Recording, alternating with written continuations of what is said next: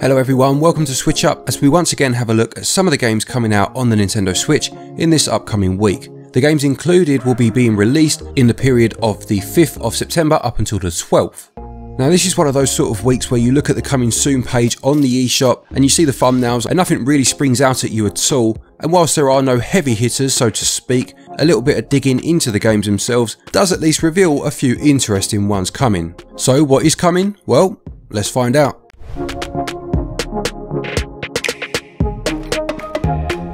Just a cheeky little edit before we get started. This is next day Glen doing this as opposed to previous day Glen, who does a sterling job on the rest of the video by the way. As I was making this video, Nintendo updated the eShop page, give it a bit of a makeover. It has the Mario theme now, but also Phoenotopia was released for other regions. It had already been out in North America without much fanfare at all. So if you are one of the people that were looking forward to that game, it is now available in other regions. I'll put a link to our review for it in the top pin comment if you want to have a look what it's all about. The Mario Direct also happened whilst I was making this, although that doesn't directly affect this video because the first of those games is released next week, so that will be in next week's video. Okay, back onto today's video then. The first game being released on the 8th of September then, this is Avicii Invector, which is a rhythm game based on the music of the Swedish DJ Avicii, real name Tim Berglin, who very sadly died in 2018. This was created in collaboration with Avicii before his death and includes 25 of his best known hits, including songs such as Without You and the fantastic Wake Me Up. What a song that is. You will be guiding a ship through 6 worlds based on the music of Avicii, and the blurb states that you will be taken on a musical odyssey of serene exploration. There is also an Encore edition releasing for £9 more, which includes 10 additional tracks, and whilst it doesn't state it explicitly on the eShop page, as far as I can see at least, I have heard that a percentage of the proceeds from these games will be going to the Tim Berglin Foundation, which was set up by the family to assist medical researchers working in the field of mental health, specifically that of suicide prevention. Next up, and also out on the 8th, we have Party Hard 2. Now the original Party Hard is also on the Switch, and it's a game about a man that's trying to get some sleep at night whilst his neighbours are having a party, so he goes next door and starts killing the party goers. This sequel claims to have a lot of new features, some of which are included here on the blurb, such as having dozens of new traps, including being able to combine certain items or substances and see how they react with each other. There are 4 playable characters this time, each with their own playstyles and stats, 14 different levels and 2 boss fights, a new crafting system, a multi-kill ability, and party vision, which allows you to scan the room for targets and objects. It's selling for £17.99, although there is a collector's edition also listed on the eShop, which includes about £6 worth of DLC, selling for £21.59, so you save yourself a couple of pounds if you buy it that way.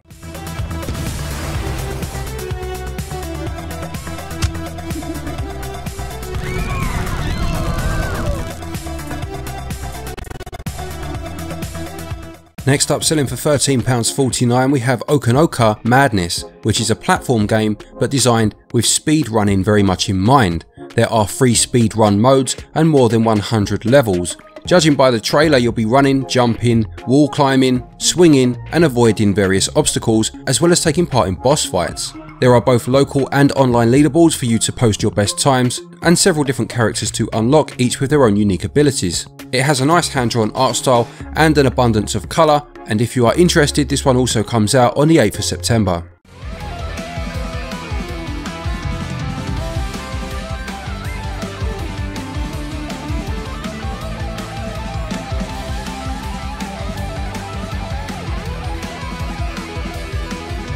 Then we have Meganoid, which is selling for £8.99, describing itself as a challenging platformer which sees you having to find items to enhance your character and his abilities whilst descending down into the Meganoid spaceship.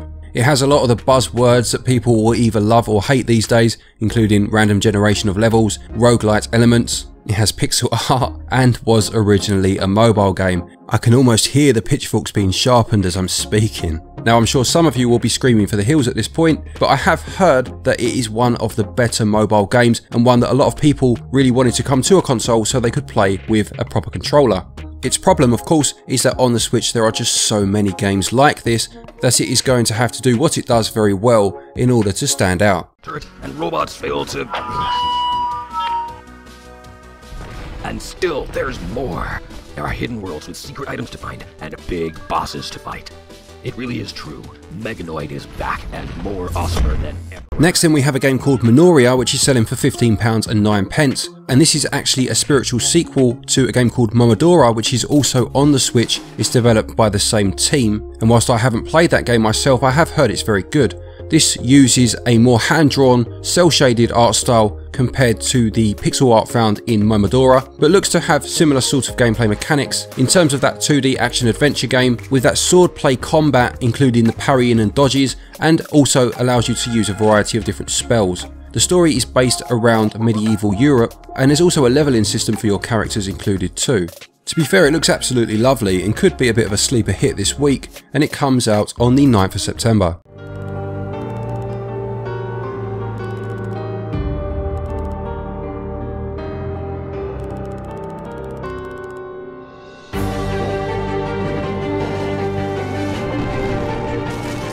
Coming out on the 10th we have Hotshot Racing, which is an arcade inspired racing game with a low poly art style which most certainly evokes memories of virtual racing for me, as well as looking a little bit like a newer game called Horizon Chase Turbo, also on the Switch. An absolutely fantastic game, one of my favourite racers of all time actually. This one promises 60 frames per second arcade racing with 16 racing circuits to attempt, covering a variety of locations such as a coastal scene, the jungle, an alpine setting and also Las Vegas. There is a time trial mode as well as a Grand Prix mode, and a few other modes such as things like Cops and Robbers, which sounds quite interesting. You can play it in single player, 4-player split screen, or with 8 players online, and it also mentions that drifting is a crucial part of the mechanic in this particular game. It's selling for £15.99 but does have 20% off of that price up until the 17th of September, and I will most certainly be keeping an eye on this one.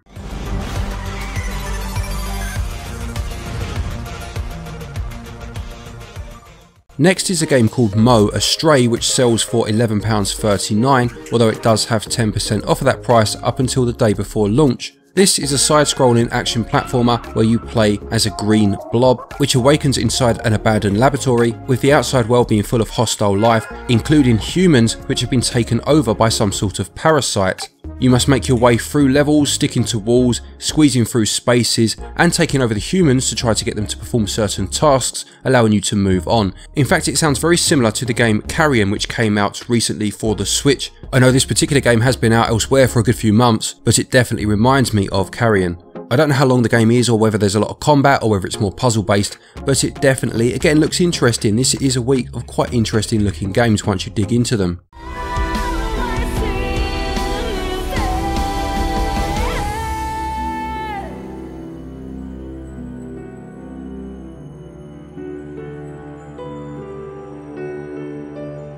Then we have Bounty Battle, which is selling for £19.99, but it does have 20% off of that price up until the 23rd of September.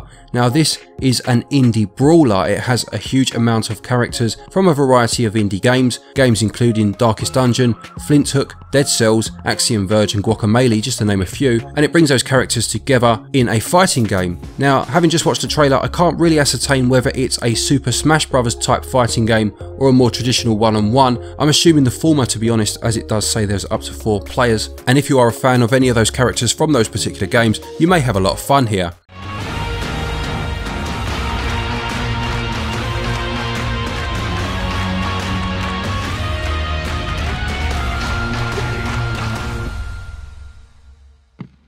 And then a game that's been coming soon for the Switch for a very long time now, it's finally here this week. This is RPG Maker MV. Now the RPG Maker series has been going for a very long time now, way back into the 90s on PC, and has had a few games on consoles over the years, including the Super Famicom, PlayStation, and even the 3DS got a version as well a few years back. This gives you the tools to create your own RPGs, being able to choose from hundreds of assets within the game, putting them together to tell your own story. You can then upload your finished games online for other people to play. Now this one sells for £44.99, which is about £15 cheaper than the version on Steam, but I don't know how much this particular version includes compared to that one, because there are other bundles on there that go for anywhere up to £90, so I don't know what this base game on the Switch includes, how many asset packs it has, or anything like that, and it doesn't really tell you on the blurb either. The blurb in fact is quite short and sweet. It's great to have a game such as this on the Switch, and there are some fantastically creative people out there that will make some wonderful games, I'm sure, based on it. If you are one such person, this game is coming out on the 11th, and as I said, it has been a long time coming.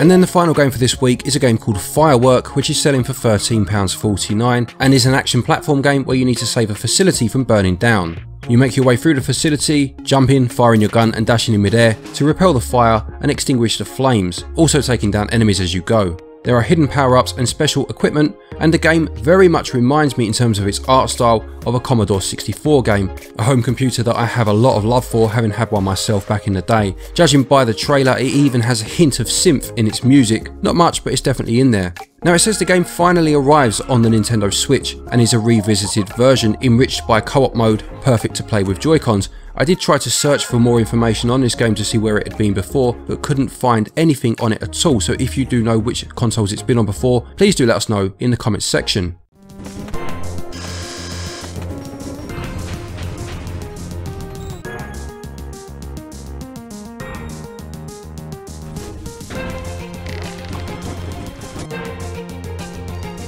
So there you have it, another 10 games for the Nintendo Switch coming this week. Now again, I'm pretty sure this is the sort of week where you'll have a lot of people say there's nothing for me, which is fair enough, but just from those 10 games, the racing game, dear me, looks amazing, please be good. Avicii Infector looks great for me, Minoria looks fantastic, and that Moa Stray, if it's anything like Carrion, I'd have a good time with that too. Anyway, please do let me know if any of these games interest you. Will you be picking any of them up? A quick thank you to our Patreons as always for your continued support, and to each and every one of you for watching our videos. Take care, stay safe, and until next time, happy gaming.